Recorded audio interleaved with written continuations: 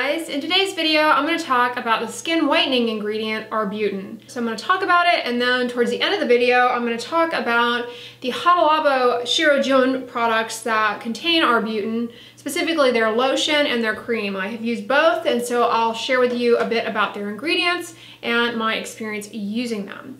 But to start off with arbutin, what is it? It is a compound that is found in pear trees, blueberry leaves, cranberry leaves, the bearberry plant, and it's actually a naturally occurring version, if you will, of hydroquinone. It's basically hydroquinone plus glucose. If you're new here, I have a video talking about hydroquinone, but hydroquinone is the most potent and most well-studied skin whitening ingredient. So that is what you can find over the counter here in skin bleaching creams, and with a prescription you can get as well.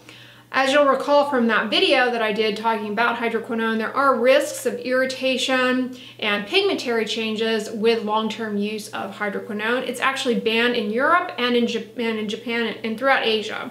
Arbutin is used traditionally in Japanese skin whitening products, and the mechanism of action for how arbutin leads to skin whitening is through reversible inhibition of the rate-limiting step for pigment production, which is tyrosinase. Tyrosinase is an enzyme that is required for pigment production, and overactivity of that is responsible to a certain extent for hyperpigmentation.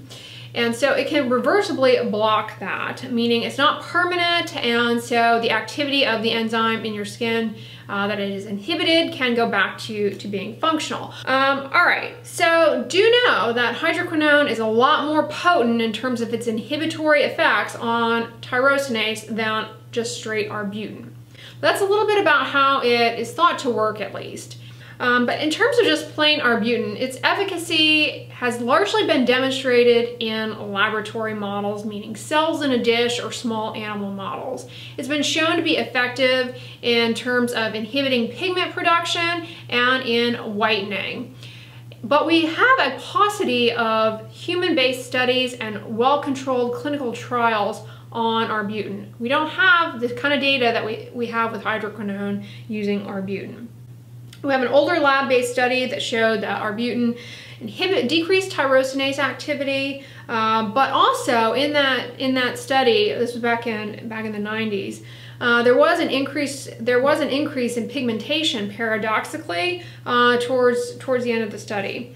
Also, another study showed that looked at tried to determine the most effective concentration, and that study, which was done in Japan, showed that higher concentrations of arbutin are more effective at inhibiting tyrosinase, but come with a great risk of skin irritation that paradoxically can lead to rebound hyperpigmentation, or hyperpigmentation as a result of what's called post-inflammatory hyperpigmentation, meaning the higher doses are irritating, they cause some inflammation in the skin that subsequently leads to more hyperpigmentation.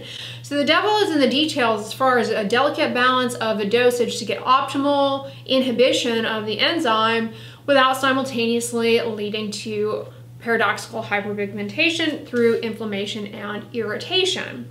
But one of the nice things about arbutin, at least based on in vitro studies, meaning cells in a dish, is that it appears to be less toxic to cells than hydroquinone, meaning less likely to cause irritation than hydroquinone, so perhaps a safer alternative in terms of avoiding side effects of excessive irritation.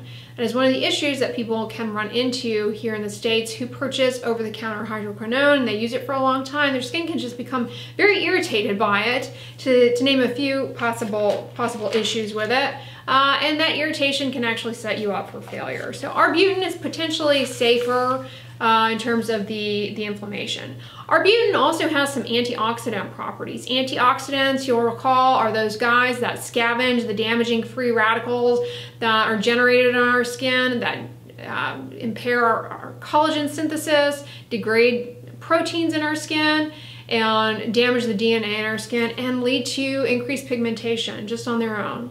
They are generated from day-to-day stressors, pollution, smoking, and ultraviolet radiation, a major foot on the gas pedal of propigmentation, or propigmentary pathways, is going to be ultraviolet radiation. Those free radicals, arbutin actually can scavenge some of that and kind of help to buffer against some of that damage from ultraviolet radiation.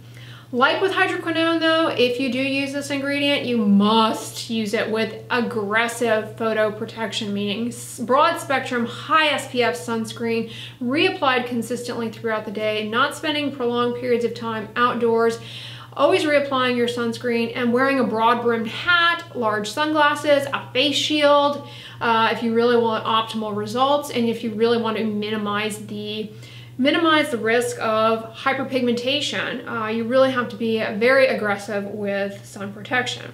So in summary, arbutin appears to be a safe and effective, well-tolerated potential alternative to hydroquinone, though less potent. Like with anything that you put on your skin, it can cause irritation. When you have irritation on the skin, that too puts you at risk for hyperpigmentation. So be aware if you pursue it, it's something that has the potential for risk of irritation. And like I said, if you use it, or if you're using any kind of skin whitening product, you have got to use aggressive sun protection. Even if you do nothing, use aggressive sun protection. On your journey to clearing your hyperpigmentation, that's going to take you so far just doing that alone. We've got data to support that statement. I'm not just talking out of my mouth here. All right, so that's arbutin. It has potential, but what you might actually have come here for is just to know my thoughts on the Shiro Jun line. Hopefully I'm saying that right. You guys know I love Hada Labo. It's a Japanese brand. They make wonderful products that are free of fragrance, very sensitive skin friendly. And this particular line comes in a blue packaging. It's all products that include arbutin. But these products also have magnesium ascorbyl phosphate, which is a lipid soluble, more stabilized vitamin C that has potential as a brightening agent. It's not as well studied as L-ascorbic acid, like what you find in SkinCeuticals CE Ferulic for skin brightening, but it is promising, and it's one of those ingredients that you'll find in products that are so expensive. Really expensive cosmeceuticals will sell you on M-ascorbyl phosphate, magnesium ascorbyl phosphate, as an alternative to L-ascorbic acid, and being less irritating and potentially more stable. But this product's pretty inexpensive and has that in it. All of the products in this line have that in it. I only tried the lotion and the cream, and I've got to say, just looking at the ingredients of all of their products from this line, just to cut to the chase, I would definitely recommend considering the lotion. I really enjoyed this product, pretty much used it all up. A little bit about the line, they have several different products that I believe all kind of go in order of increasing thickness. And this is one of the thinner products. They have this lotion, and then next in line is going to be a whitening milk. And then after that is a serum. And then after that is going to be the cream. And then they also have a sheet mask. The main difference between the lotion and then the milk, the serum, and the cream is going to be that the lotion is actually free of oils. It's oil-free.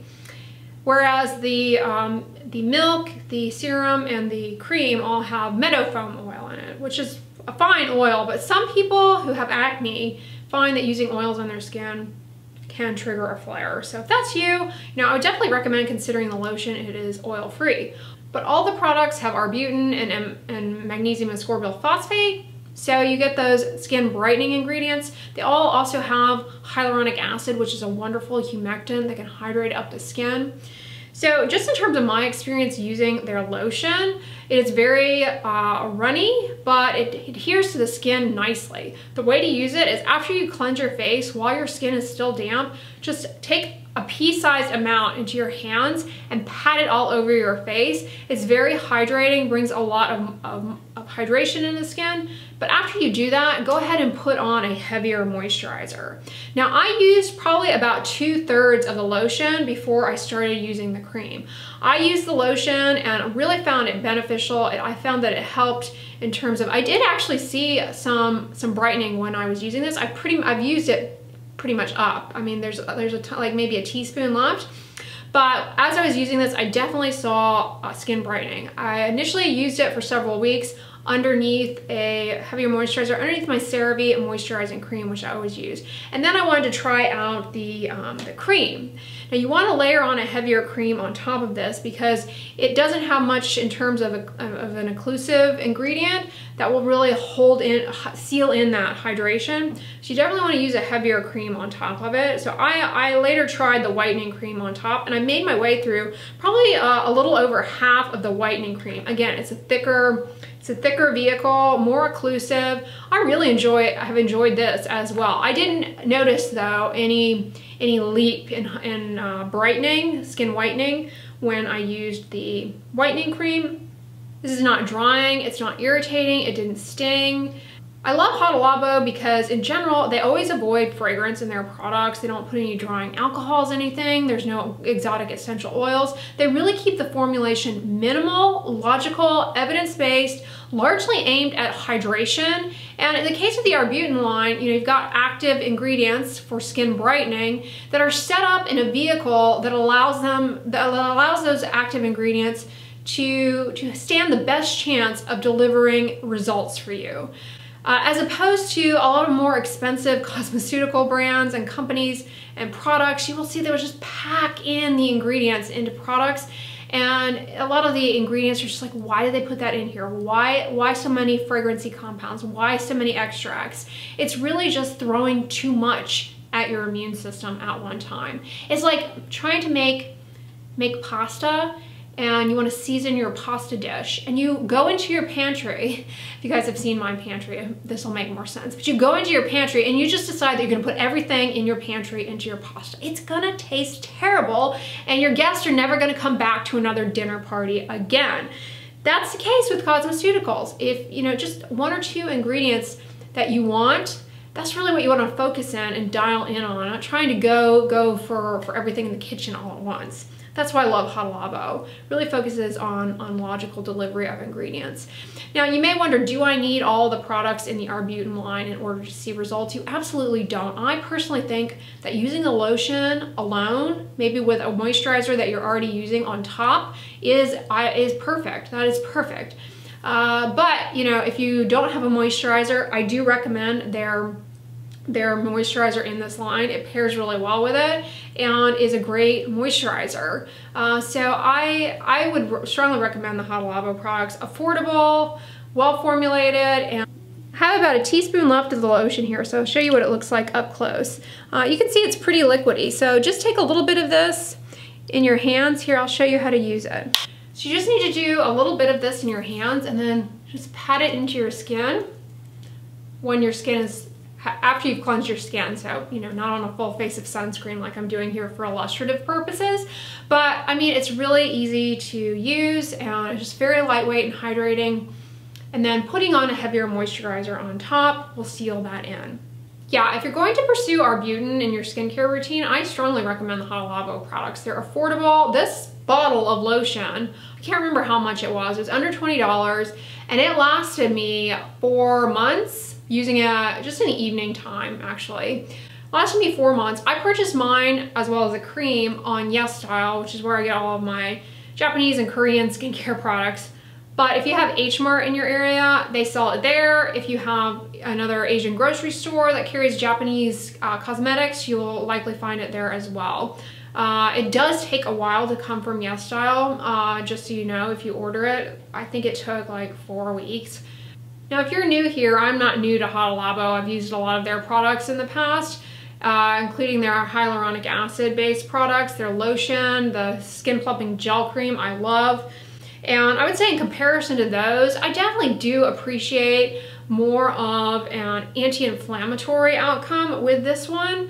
In comparison to those deliver great hydration in the skin, but I feel as though the Arbutin definitely does bring something else to the table as far as an active ingredient, and I certainly did witness a skin brightening, skin whitening effect in terms of hyperpigmentation. Areas of hyperpigmentation on my face were improved with using that, and I definitely would go back to it. It's an affordable product. So yeah, I hope this video was helpful to you guys in terms of talking about Arbutin, how it works, its efficacy, and reviewing the Hada Labo products. If you liked it, give it a thumbs up, share it with your friends, and as always, don't forget, sunscreen and subscribe. I'll talk to you guys tomorrow. Bye.